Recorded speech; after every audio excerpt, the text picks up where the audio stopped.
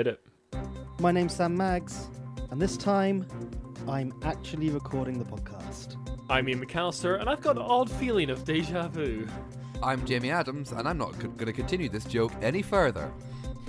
And this is Brainwaves, Again. bringing you the best in board game and tabletop gaming news. These are the headlines for the week beginning the 10th of December 2018. Is that a cool mini? It would seem not. Board and Dice have announced a merger with NSKN. And get 'em while they're hot! Big Potato have made a vending machine. All this and more coming up on Brainwaves.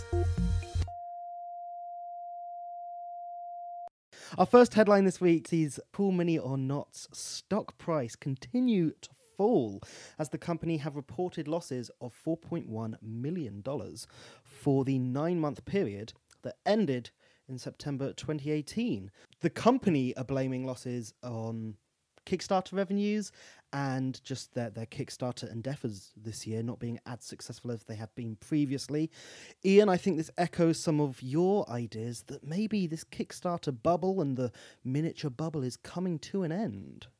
Yeah, I'm not entirely sure that the Kickstarter bubble is coming to an end, but I do think there is some apathy and sort of fatigue with big miniature Kickstarters now. There's so many out there. There's a lot of board games out there that just seem to go on Kickstarter, have lots of miniatures in their game, even if they don't really need them. Maybe standees would do, maybe counters would do, but they just have miniatures in there because that's the thing that they think attracts a lot of money. And in Cmon's case, that has attracted a lot of money in the past, but now it doesn't seem to be doing them quite as well. And I do think there is I think there is a sort of general fatigue within the board game community of these massive numbers of miniature Kickstarters where maybe the game isn't actually all that great. Yeah, the latest game is obviously the latest big flagship game is obviously Cthulhu Death May Die, which backers won't see until I think it's 2020. Well, right? some of the pledges are next year, but basically what happened with Death May Die was because the huge miniature is so difficult to make, as you pledged later and later within the campaign, the actual date you will get that game has drifted further and further onwards. So some people are not going to get that game till 2020. By the time you get that game, is your enthusiasm still going to be there for that game? Reviews will have come in from people who have already got it.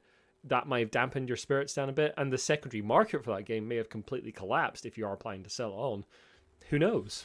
Well, I think, as you said, Ian, the fatigue that may be coming, or maybe not fatigue, more apathy, is that there's, as you said, so many miniatures-heavy games that are coming out for Kickstarter again and again, and it might simply be people are voting with their wallets, and they go, I want this game. It's got nice minis, but I don't want it. I want this game because it's got a company that I trust. It's got a designer that I trust, and for example, with Cthulhu Death May Die, it still made a lot of money. And part of that may be due to the Lovecraft mythos theme. Also may be down to the fact it's Cool Mini or not the company. It may be down to Eric Lang and Rob Davio, the big names that they've got designing it.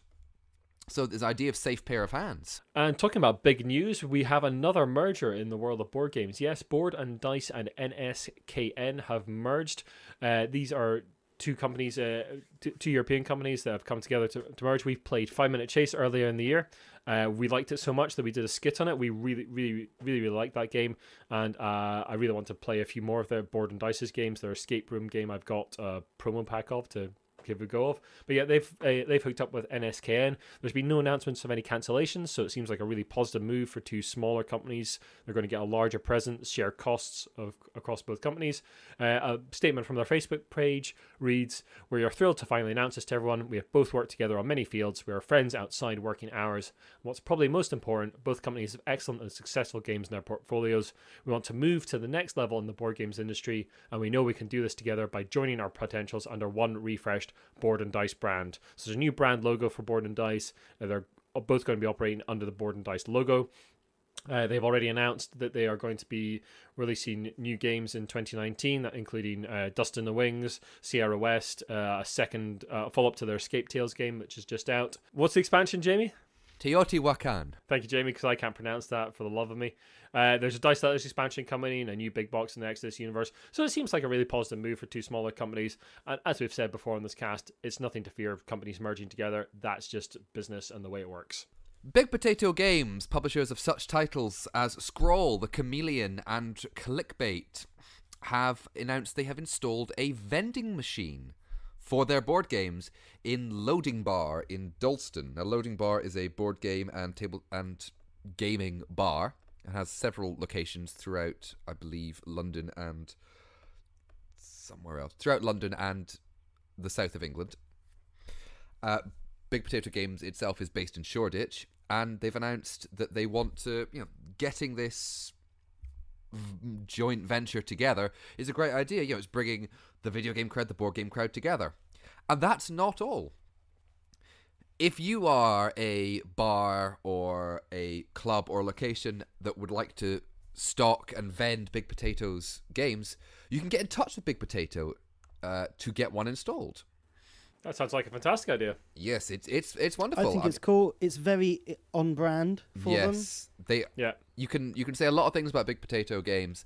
They are always really with it in getting their games out there and to the populace. For example, at UK Games Expo, and I think at most of the expos they're going to, they have their big car, their van that they drive around in with games just stuffed in the back. Yeah, I think they take that to sort of corporate events and that kind of thing as well, sort of trying to sell their games as team building efforts and that kind of thing, and that's really cool. It's lovely to see a company sort of reaching out to people who don't necessarily think of board games as something they can use within their businesses and getting them out in front of people. Fantastic.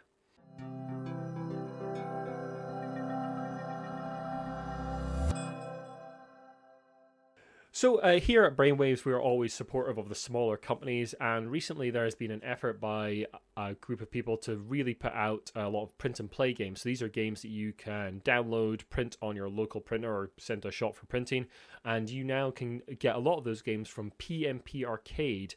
This is a site much like Drive-Thru RPG or Drive-Thru Cards, where a lot of smaller publishers are putting out their stuff, and the creators get to keep about 70% of the proceeds. That's split up into different categories, so you can find solo games, you can find group games for two, you can find games for groups. You can get games from as little as $1, which is really cool. And yeah, you can search a lot of different companies, and there's some of the larger sort of small press companies that are on there already, including Button Shy Games. They produce a lot of these sort of small wallet games, which are sort of 18 cards only. Really cool design, and it's something that I've always been investigating myself in my own design. So it's really cool to see a sort of aggregate site for a lot of these companies come together, much like sort of Steam and that kind of thing for PC gaming. Should be some really cool stuff on there, so go check it out. Well, going from new games to a very, very old game indeed. A game from what is assumed to be 5,000 years ago. A board game found during archaeological excavations in the ancient Sumerian city of Ur, known now as Tal al-Mukayyar. My apologies if I got that wrong, in southern Iraq. Our board game was found and has been christened the Royal Game of Ur. 2 players with 7 circular pieces each must move in a loop across a wooden board in an elongated H shape. In a very similar game to modern mechanics, if your piece lands on an opponent's piece, that opponent's piece is knocked back to the beginning, and you need to start again.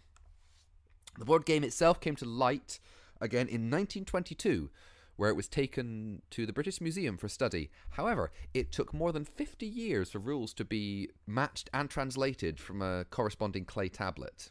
I think it's fantastic to see the progenitor of, board games kind of coming back into light and being almost re-released and kind of brought into the light of our modern board game renaissance. We can see where possibly some mechanics originated. Just get a little bit more into the culture of those who came very, very far before us. And we've talked on the podcast before about games from, the early, I think it's 10th, 11th century or the 7th or 8th century. And now we've got we take up a lot of games in the garden. Yeah, exactly. And now we've got one that's 5,000 years old. That's amazing. Well, moving on to a slightly more serious story. We know we like to juggle the silly and fun with the serious at Brainwaves. There has been a lawsuit brought by the City of Warren Police and Fire Retirement Systems and other pension funds as well, They're based in Michigan, but the claim has been sued in a federal court in Rhode Island against Hasbro in late September. The lawsuit alleges that Hasbro misled investors about its financial health. The allegations include Hasbro officials downplayed the extent to which the company relied on sales from the financially unstable Toys R Us, and it misled investors and analysts about the sales conditions in Britain and the United Kingdom, and they were actually slightly risky. Also, that executives may have inflated the price of the stock in order to sell it off, whilst at the same time encouraging others to invest in the company. A claim is that 1.4 million shares have been sold, totaling about $147 million. Now, we'd like to state, for the record, that Hasbro vehemently denies these claims and will vigorously defend them. This is not an opinion piece, this is merely a statement, as it were. And it's just something that we're going to keep our eyes on. Now, I'd like to turn over to our new license correspondent, Ian. Oh, yeah, sure, yes. Yes, I've just been promoted to licensee correspondent for Brainwaves. IDW has announced that they are going to be producing a Metal Gear Solid game designed by Emerson Matsuki. Have I got that right, Jamie? Matsuki or Matsuchi, I'm not too sure. He is the designer of Reef, the Century Spice Road Eastern Wonders games, and Spectre Ops, which is probably the most relevant one for Metal Gear Solid there, sort of XCOM style board game. And we don't really know much about it at the moment, other than it's just been announced. That's going to be coming out 2019, so most likely we'll see a sort of Gen Con or Essen. Announced just this last week at PAX Unplugged, we have Clank Legacy, yet another Legacy game coming out. But not only that, it is going to be Clank Legacy Acquisitions Incorporated. This is the Penny Arcade D&D podcast, or at least one of them. They have 2 or 3 of them at least. The folks who make Clank are going to be working with Penny Arcade to release a version of Clank in the Penny Arcade Acquisitions Incorporated universe. And yeah, we'll see how that goes. I'm not a big fan of Clank, personally. I don't like the player elimination stuff, but it's proved massively successful. It's got loads of expansions, and this will hopefully help make board games reach a wider audience. So I can't really complain.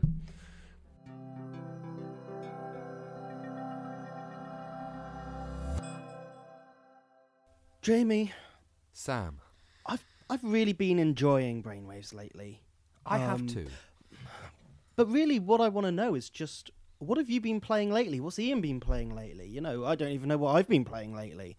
And I just want to know more about kind of the games you play and what you think about them. Well, funny you should mention that, Sam, because as well as the wonderful, wonderful Brainwaves podcast that we have here, in which everyone is listening to, hello out there, we also have a sister podcast called Idle Thoughts, where the 3 of us talk about games we've been playing and discuss them a little bit more. It's a little bit of a looser format. That's exactly what I want. How do I get that? Well, Sam, I can tell you how you can get that. For only $1 a month, you can get an extended version of the Brainwaves podcast by joining our Patreon. Yes, that's right. You can get more of me, Sam, and Jamie talking nonsense on the regular cast. But if you want even more nonsense, for only $2 a month, you can get access to the Idle Thoughts podcast. Yes, me, Sam, and Jamie just talking about the games we played in the previous month. We'll be talking about new games, old games, RPGs, anything we've played in the last month or so, maybe even the occasional computer game. Who knows? Tune into our Idle Thoughts podcast for only $2 a month. We really appreciate any help you can give us. We are only $2 away from our first target, which will basically help make the podcast and the website sustainable. And then the sky is the limit after that. You can check out our Patreon for our next goal levels and how you can get involved. Thank you very much. Sam, does that answer your question?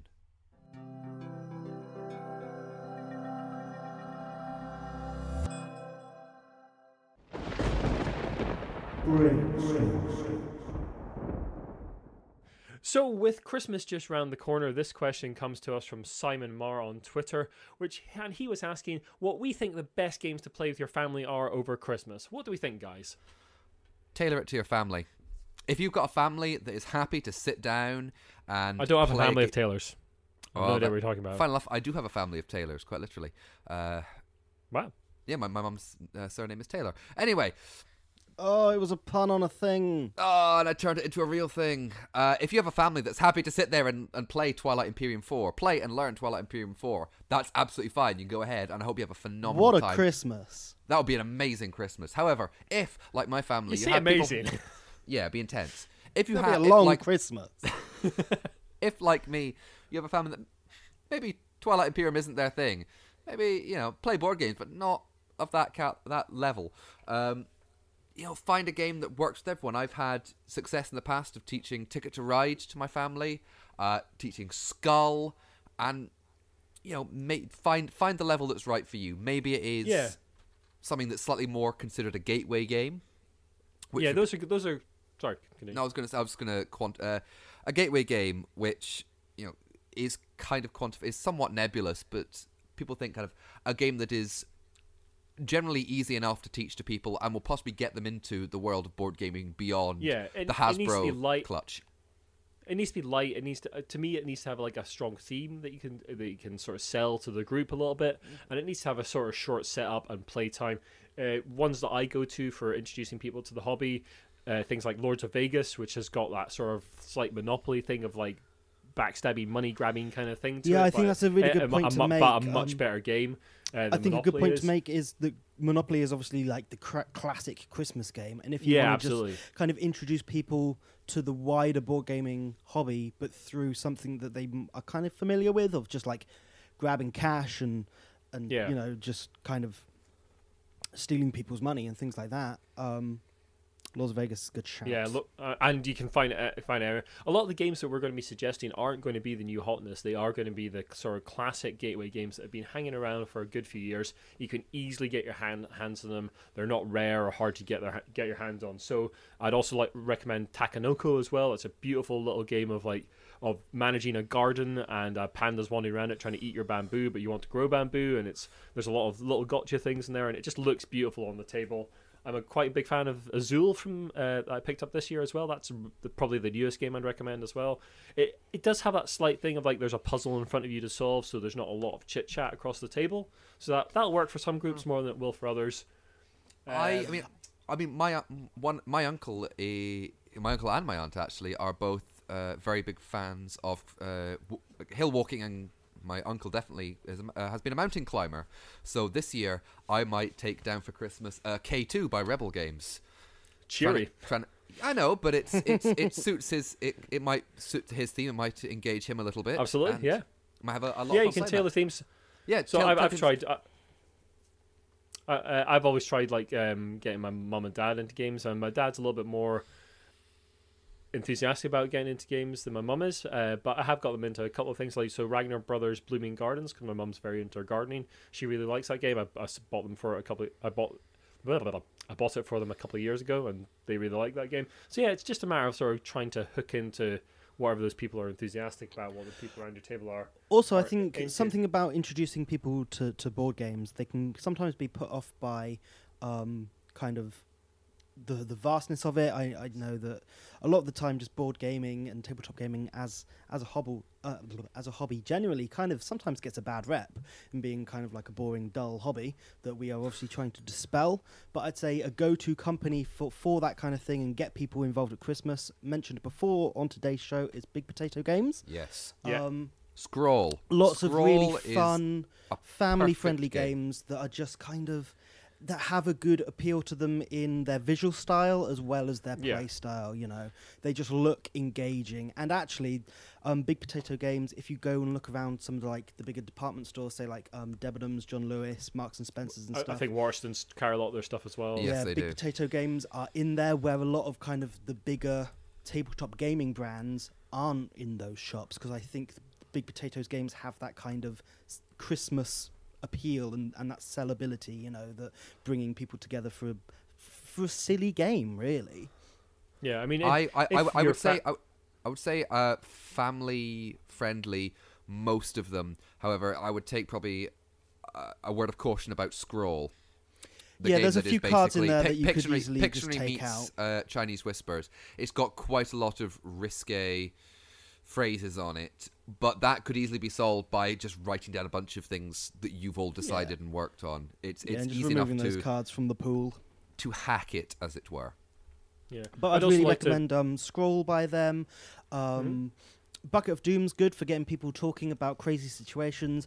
A little bit of an abstract game that's kind of good for a very quick kind of 10-minute game is OK Play.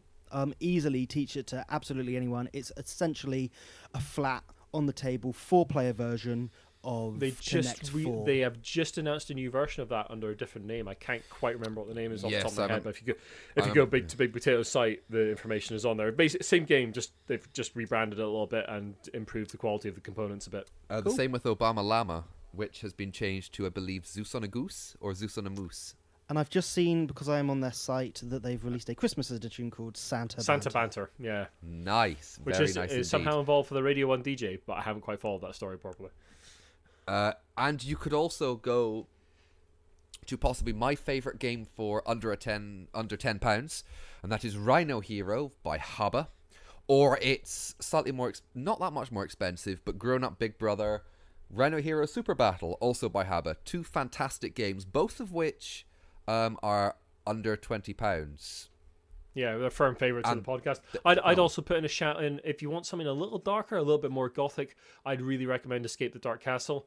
That's a really good little box full of sort of like gothic, horror-y kind of stuff. If your family is into that kind of thing, if you loved the sort of choose your own adventure books if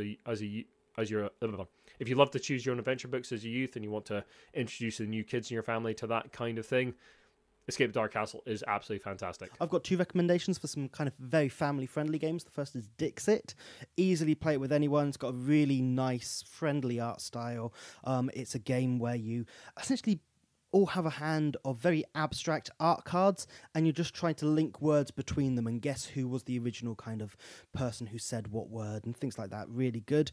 A very similar game to that, if you want to kind of just put it up a level to a bit more board gamers game and a bit more competitive, would be Mysterium.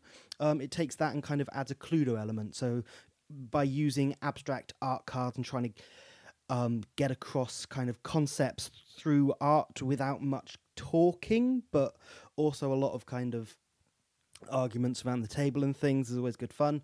Mysterium is quite a cool thing to check out. We were talking about a lot of cheap games there. If you want something that's kind of skull-like but has got a little bit more bite to it, I'd recommend Kakalaka Poker or Cockroach Poker as well. That's a really good sort of little bluffing game that is under a tenner easily and really good fun.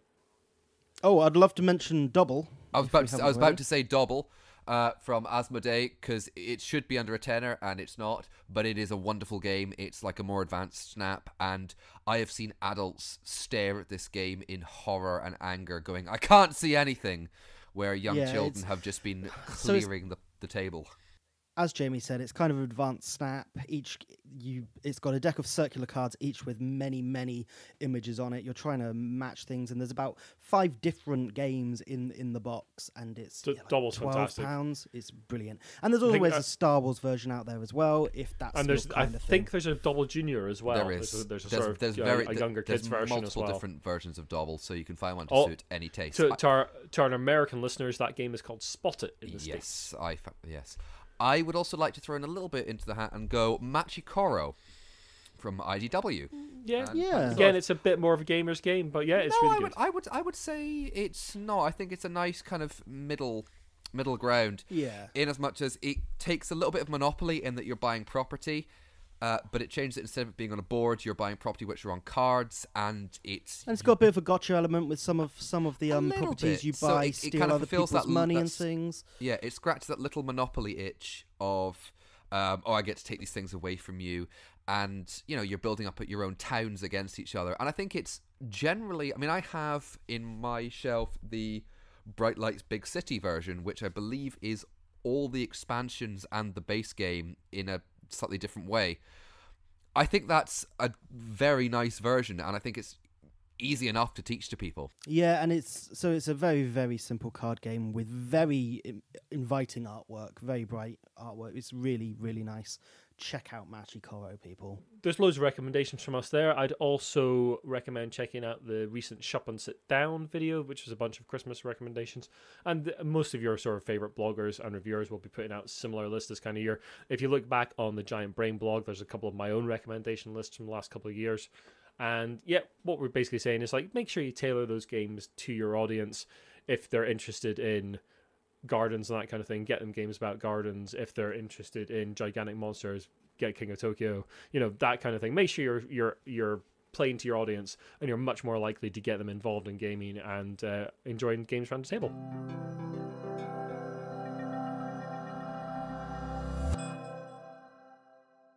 So the Brainwaves team have been on vacation, sort of. Well, I've been down to the far south, been down to Dragonmeet in London. This was a great time. It's good to catch up with a few friends. Dragonmeet is an annual convention, usually happens in the first weekend of December. Used to be a very RPG-focused con, now has a much broader church, board games, card games, RPGs, all sorts of things. But Jamie, our West Coast correspondent, has been out and about doing things in Glasgow. What's been happening in Glasgow, Jamie? Yes, I am the West Coast correspondent. Ian and Sam are both out there in the wild, windy East Coast, and I'm stuck in the balmy... It is wild and windy tonight, it has to be said. And to be fair, it's quite wild and windy on the West Coast as well. Probably slightly wetter. But, oh well. Yes, last week I went to the Lucky Sparrow Games Cafe, which has just opened on Pollokshaws Road in the south side of Glasgow. I was invited there for their press night. That also down there was Ben and Charlotte from The Unlucky Frog, Ian from Unpopular Mechanics, as Ian said, the fine folk from the Penance RPG, and Owen Duffy, who is a writer for The Guardian. And we were all kind of chatting and had a wee game of Scroll from Big Potato Games, which we've just talked about. Had a fantastic time there. The staff at the Lucky Sparrow are all really fantastic. They're really nice to me, and by all accounts, they've been doing very, very well indeed. A lot of bookings for tables, which is exactly what you want to see. And if you want to go, you either book or get in there in good time. They're going to be expanding in the new year as well. They're going to be developing the basement of that cafe as well, so they're going to have more space. And they've been talking to ourselves and then Lucky Frog about maybe hosting some podcast stuff there as well.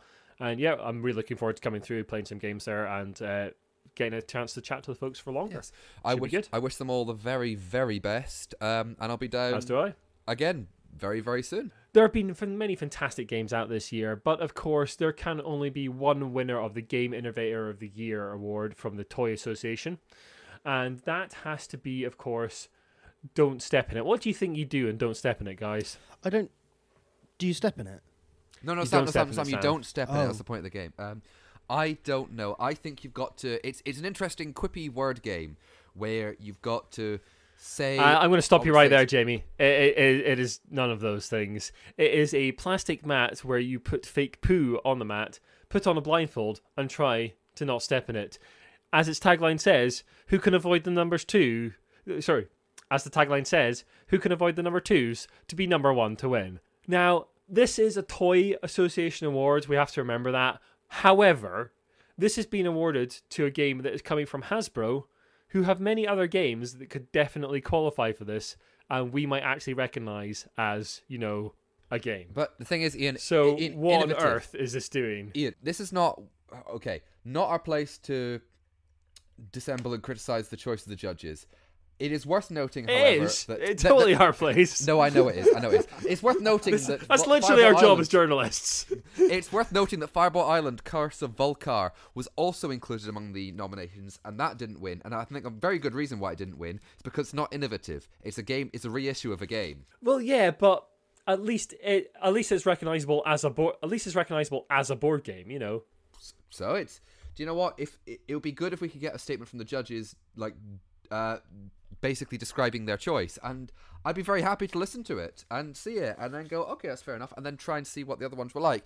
You know what? It won. Fair play to it. Anyway, moving on from that to something a little more pleasant, we'd like to give a shout out to Simon Marr, our most recent patron, and I've got the name of the patron right this time, so that's all good. And also a shout out to our first executive producers, the Lucky Sparrow Gaming Cafe. Thank you very much, guys, for your patronage, and we will be through soon to do some gaming stuff for yourselves. We'd also like to give a wee shout out to Richard from We're Not Wizards. He currently has a Kickstarter going to fund some new equipment for himself to get to some cons next year. Richard puts out a lot of really good interviews with a wide range of board gaming people. I was on it myself earlier in the year, and yeah, it's a really good podcast. Give it a listen, and give him $1 or $2 if you can. A little bit of a change in our Christmas schedule coming up. The next cast that will go out on the 23rd of September is our Christmas special. That is our special awards show. Slightly longer than the usual cast, covering very different content. We really hope you enjoy that. Give us some feedback to that as well. We really want to learn from that cast. And then our first January cast, we're actually going to skip the usual cast just while all of the Christmas and New Year celebrations calm down. And we will be putting out our sister podcast, our first episode from back in October, Idle Thoughts, where we just talked about the games we were playing that month. If you enjoy it, you can always subscribe to our Patreon and get that every month in your mailbox. Yeah, we just, all of us at Bravos would just really like to thank all our listeners for the support of this year. The response to the podcast has been massive, much better than we could have expected. We're really, really pleased with the response to the cast. Thanks very much to all our patrons who have given us $1 or $2 to help us really maintain the cast and move forward with different projects that we want to do. We've just been blown away by the support. It's fantastic to see, and yeah, Merry Christmas to you all. Thank you very much. And to be honest, even if you haven't contributed to the Patreon, and you've been listening to it and still enjoy it, thank you very much for listening to it. Every listener is fantastic. Thank you very much. Everyone who's liked us on Facebook, liked us on Twitter, anyone who's given us a review on iTunes, that greatly helps get the cast out there more. Anyone who's submitted a question for Brainstorms, anyone who's come up to us at a con and said you enjoy what we're doing, thanks. It's really weird to meet someone who knows my voice. Yes. It is odd to meet someone and go, I've heard your voice. I don't know your face. I like what I hear, though. And go, okay. I don't like your face, though. Go. Hate your face. No, hate your face. But yeah, thanks so much, and we will definitely be back in the new year. Yes. Absolutely. Yeah, and if you'd like to get in touch with us, you can follow us on Twitter at The Giant Brain, Instagram, Giant Brain UK. You can find us on Facebook, just search The Giant Brain. Our website is giantbrain.co.uk. And of course, you can get in touch with us through email at giantbrainuk@gmail.com. And please do drop us a line. Let us know what you'd like to see in the cast over the next year, over 2019. Drop us an email and ask us questions. We will happily answer those. If we get enough emails in some sort of mailbag, we'll maybe even put a new little section in the show to answer such things. I'm sure Sam will come up with an appropriate jingle. Again, thank you very much for all your support in 2019. Merry Christmas and Happy New Year. Thanks a lot, guys. Merry Christmas. Did you just say thank you for your support in 2019? Don't think so. Okay.